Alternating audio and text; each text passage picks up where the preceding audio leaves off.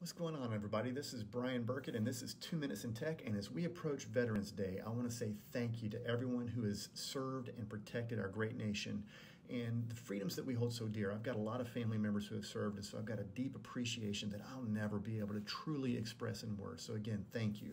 But today, I really want to encourage our veteran population to be very careful online and watching out for scams, whether it's on your phone or on your computer or anything else.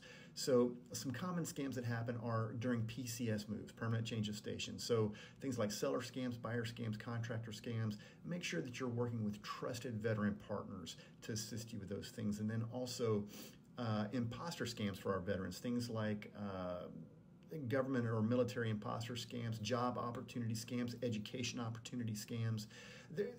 Hackers are looking for all kinds of ways to be able to take advantage of your good nature that you already have. So be very cautious and skeptical of things that are not coming from what you know to be trusted resources. So I'm going to have a link in the comments down below or in the description for you to be able to click on to learn a little bit more about these things and to stay safe online. Again, to our veterans, thank you for everything that you do. And if there's a business out there, a veteran-owned business, for example, that we can help in any way, please don't hesitate to reach out. Again, this is Brian Burkett, and this has been 2 Minutes in Tech.